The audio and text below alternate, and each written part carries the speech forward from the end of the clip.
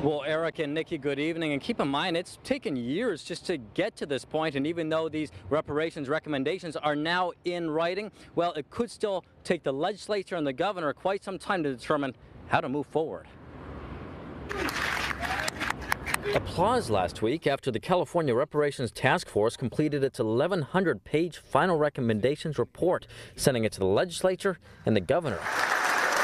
The document dives into how California reparations should work for descendants of Black American slaves and those in the Black community who've experienced racism and wrongs. The final recommendations report comes following a 2-year period featuring more than a dozen task force hearings and thousands of testimonies. When you heard individuals testify, I could hear my ancestors talking through them. Assemblymember Reggie Jones-Sawyer is one of the members who sat on the task force and helped draft up the final report. I was extremely impressed because it is a definite blueprint of what you need to do when it comes to harms foisted on anybody. The document received a lot of attention for its recommendation that the legislature consider what are described as down payments for descendants of anyone who was a Black slave, in addition to those in the Black community whose ancestors arrived before 1900. If the descendants meet a certain criteria for the wrongs they've endured, coupled with the amount of time they've lived in California, they could be eligible for up to $1.2 million.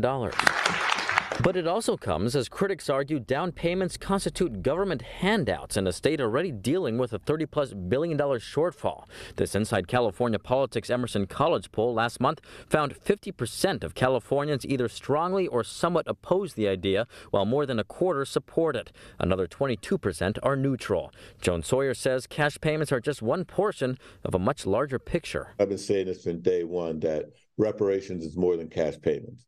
And it's unfortunate that that has become a linchpin or a starting point for people who are against it. There's a myriad of other things in reparations. He says that includes calls for increased state-subsidized mortgage programs for eligible Black Californians, legislation promoting racial pay equity, and a reduction of food deserts described as areas lacking access to fresh food, something he says impacts predominantly Black neighborhoods.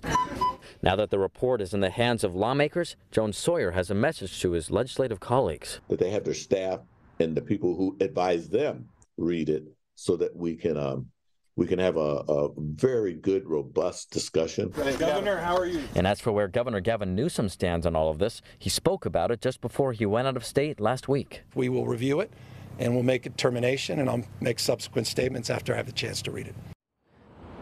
And as for the timetable here, well, keep in mind that members of the legislature will actually begin a month-long recess at the end of next week. So that means that they will not even get back to here, Sacramento, until really mid to late August, which really means they won't be able to take up this matter until at least then. And as for Jones-Sawyer, well, he says he hopes to see action on this before he is termed out of the legislature in 2024. Reporting live from the state capitol, covering local news that matters, Aton Wallace, Fox 40 News.